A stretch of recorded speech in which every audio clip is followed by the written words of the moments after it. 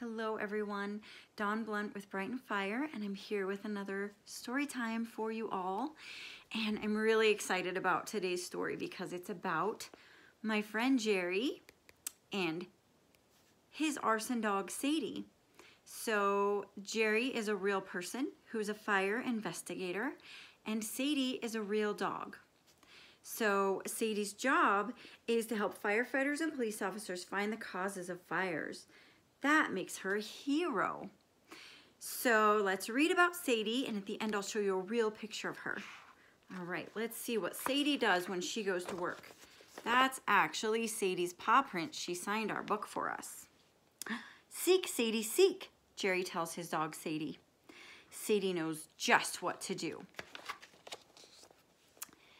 Sadie leads the way into the house. Jerry holds onto her leash and follows her inside. The house has been in a fire. Everything has burned. Most dogs would not want to go inside a house that's burned. It smells like the fire. And it can be dangerous. But Sadie does not hesitate. Sadie is an arson dog. She has investigated hundreds of fires. Jerry is her partner and her best friend. They work together for the Colorado Bureau of Investigation. They investigate the causes of fires. Some people start fires on purpose, and it can be hard to catch them after everything has burned. But not with Sadie on the job. Sadie can smell and find even the tiniest amount of fuel or other things that can be used to start a fire. Sadie's sense of smell is 100 times stronger than a human's. Her nose can find things that people can't, and it can find things faster than machines. Sadie and her nose are the best equipment a fire investigator like Jerry could have. Inside the house, Sadie walks past many things that have burned. She steps over loose boards that have nails sticking up. She walks around a big hole in the floor. Sadie wags her tail. She keeps her head low. She sniffs everything she passes. After just a few minutes, Sadie sits down. Sadie points to a pile of burnt wood with her long nose. She bobs her head up and down. She's telling Jerry, "I found something. Look over here."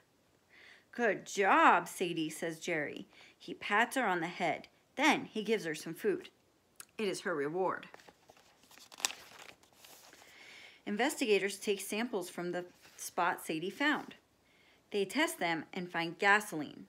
That means someone did set the fire on purpose. The police are able to find and arrest the person who started the fire.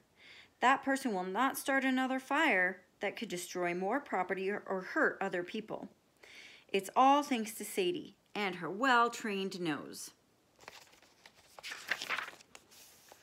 Sadie is a hero, but Sadie is just doing her job. It's a job she loves. When Jerry puts Sadie in her vest, she's always ready to work. Sadie was not always an arson dog. One day, Sadie was adopted. She was paired with Jerry. The two have been together every day since.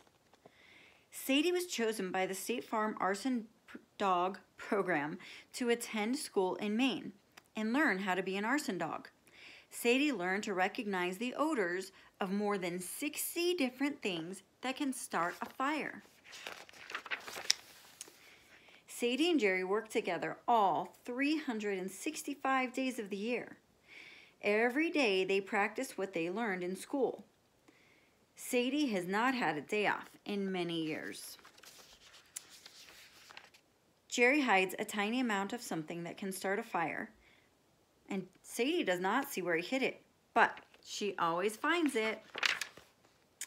One day, Sadie was working at the scene of a fire. She sniffed the shoes of the people in the crowd that had gathered. She sniffed something on the shoes of two people. Not much later, they confessed to starting the fire. On some days, Jerry and Sadie go to school to teach kids about fire safety. Sadie gets a lot of applause and a lot of hugs.